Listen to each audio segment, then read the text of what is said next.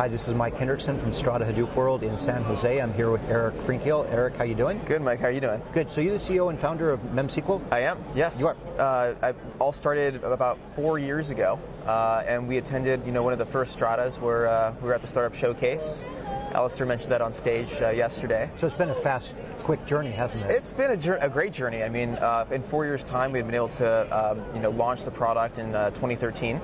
And we're just hitting our 2-year anniversary next month on the market, so we're very excited about what's going on. So there are in-memory solutions around everywhere at this event.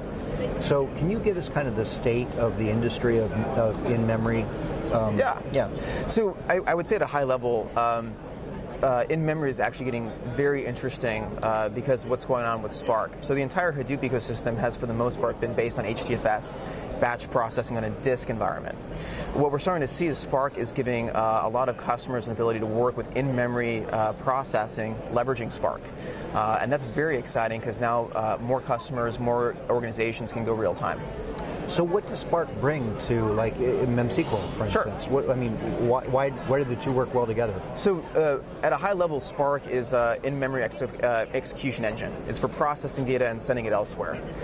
So Spark relies on other systems like MemSQL to provide durability, transactionality, and consistency.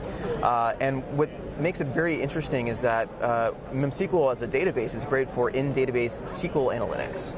But there are certain types of analytics that you can't express in SQL, in which case having a really rich, robust exploration engine like Spark gives analysts and data scientists an ability to write custom code that can then be pipelined back into a operational system.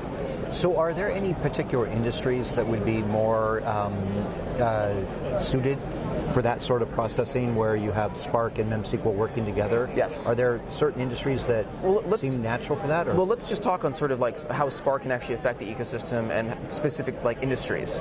At a high level, any data-driven industry needs Spark.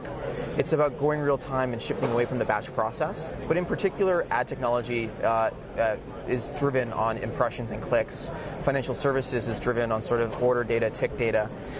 E-commerce is driven on sort of being able to anticipate what users and customers are going to want. Yeah. And those are the immediate use cases. But you can think of it that what I mentioned yesterday.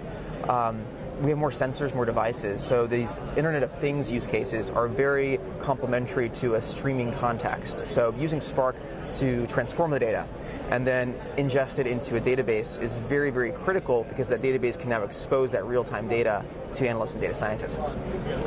So the Internet of Things is a really good opportunity ahead of us. How about health and medical? Is that an area where sensors working with fast data and figuring out diagnosing what could be wrong with someone?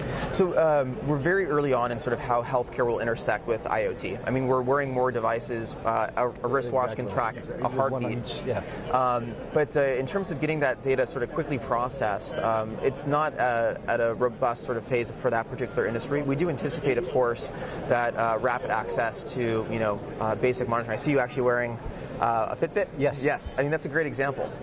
So companies that are collecting that data are now able to start leveraging that device to actually make a recommendation, perhaps, about more, exercise or doing something sitting up. There's a lot of different use cases. But it's a general purpose IoT use case. And I think healthcare is ripe for disruption in terms of getting down to the minute analytics. Excellent. So where do you see the in-memory industry going, let's say 12 months from now? A year out. I mean, I think we're very early with Spark. And MemSQL has been working with Spark for a few months now. We are happy to be sharing real-world use cases. Pinterest is using it to process pins going into their website. At present, we're starting to see a lot of early adoption. And I think in 12 months, hence a year from now, we'll see more companies starting to really leverage Spark as a way to replace MapReduce and other sort of technologies leveraging sort of in-memory to basically get real-time analytics. So I think that's where the next phase of big data is. We've solved sort of the volume aspect.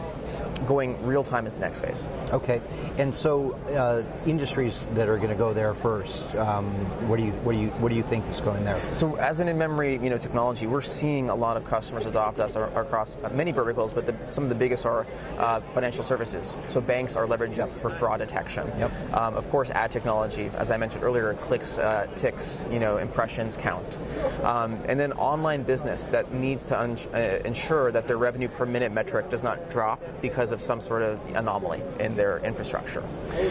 We have seen adoption with oil and gas customers as they monitor their own sort of rigs. Production. Yeah. And it's something where, again, it's about getting access to that data quickly and being able to make a recommendation, a decision, or respond to something new that's happening. Excellent.